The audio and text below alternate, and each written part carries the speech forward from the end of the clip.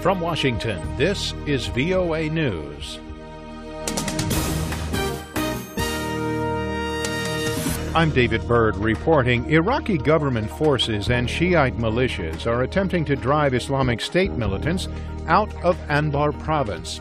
Iraq's defense ministry said the country's air force conducted a number of airstrikes targeting the headquarters and vehicles of Islamic State militants. Officials said a series of targets were destroyed. Shiite militias also battled Islamic State fighters in the northern Iraqi city of Baiji hours after the militiamen broke a siege on Iraq's largest oil refinery just outside the city and freed 200 troops trapped at the refinery. Iraqi military leaders say that the key to taking the refinery is to take control of Baiji. ISIS fighters still control large parts of that oil processing facility.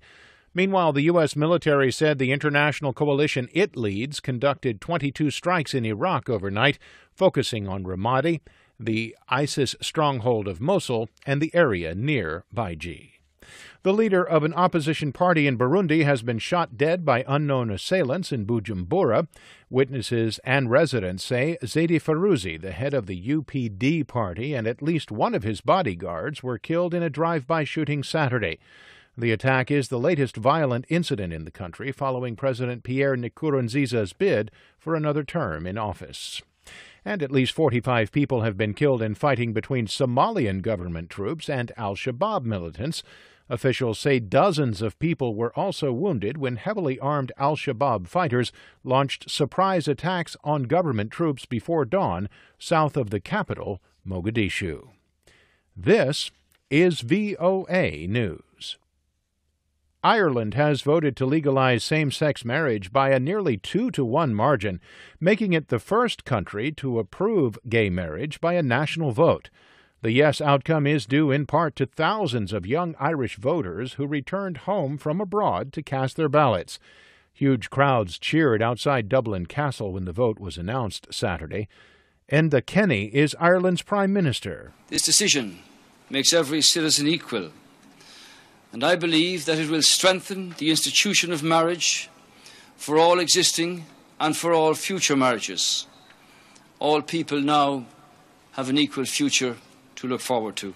The conservative Roman Catholic Church is a dominant force in Ireland, and many clergy have expressed opposition to a constitutional change. The secular Irish government, on the other hand, supports it. In Europe, gay marriage is legal in more than a dozen countries.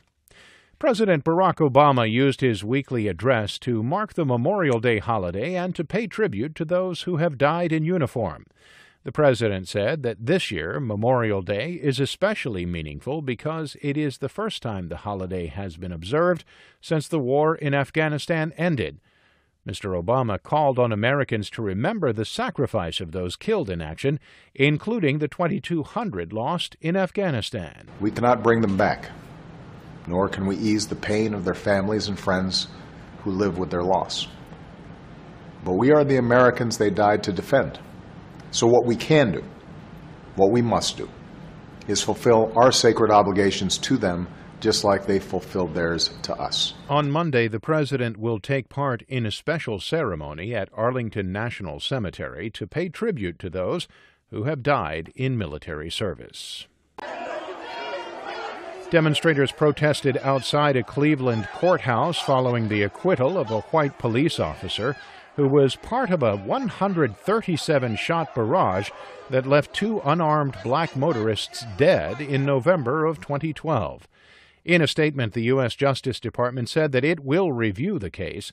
The statement said the U.S. Attorney's Office, the Federal Bureau of Investigation, and the Justice Department Civil Rights Division have been monitoring the investigation into the incident. Officer Michael Brillo was one of 13 police officers who pursued and shot at Timothy Russell and Melissa Williams. Brillo fired 49 shots, including 15 down through the windshield while standing on the hood of the suspect's vehicle. He was the only officer charged in the incident. The judge in the case said that the prosecution did not prove its case. I'm David Byrd reporting in Washington. That's the latest world news from VOA.